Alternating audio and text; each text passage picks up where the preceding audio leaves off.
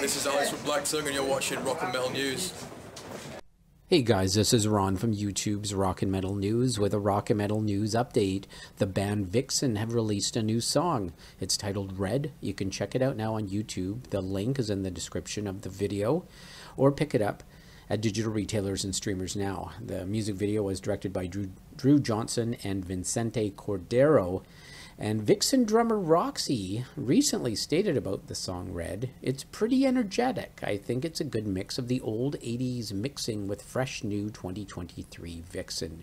We actually worked on it with Fred Coury from CINDERELLA. He's quite the songwriter and he's a producer and he writes jingles for soundtracks and things like that. So we hooked up with him and he had the song and he presented it to us as we said, okay, let's take that and let's own it. And that's what we did.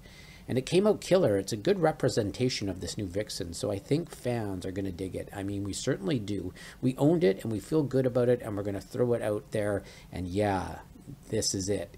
See if it sticks. So check it out. Let us know what you think of the new song in the comments. This is Ron from YouTube's Rock and Metal News.